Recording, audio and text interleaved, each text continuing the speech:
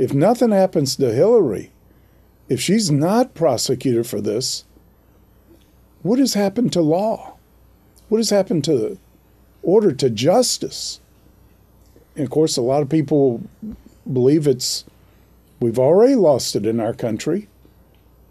There's, when our president made the statement that he was not going to enforce certain laws because he didn't agree with them, like the immigration laws of the time, he basically committed a serious crime just by saying that.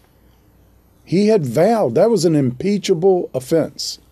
He had vowed to uphold the laws of our country when he took his vow of office, to defend the Constitution and to uphold the laws of the land. And for him to say, I'm not going to uphold these laws, I don't agree with them. That's like saying the Congress, your authority means nothing because I disagree. I'm only going to keep the laws you pass that I agree with. Now, these were laws passed by previous Congress and in many cases in a previous president and everything. They were the law of the land. He should have been impeached. We don't have enough courage on anyone's part to impeach anybody for that kind of thing. There were many impeachable offenses that this president's done and many others have done. Nobody's even uttered a word about it. And so what does this do?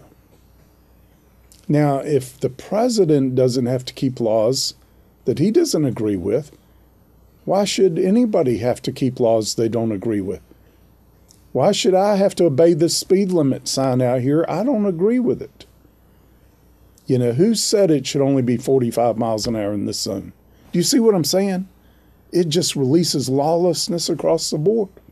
I'm sure there are a lot of people saying, President doesn't have to keep laws he doesn't agree with. I don't agree with these high taxes and I'm not going to pay them. And it just releases lawlessness. And this is one of the things the Lord warned. It's going to be one of the major signs at the end of time.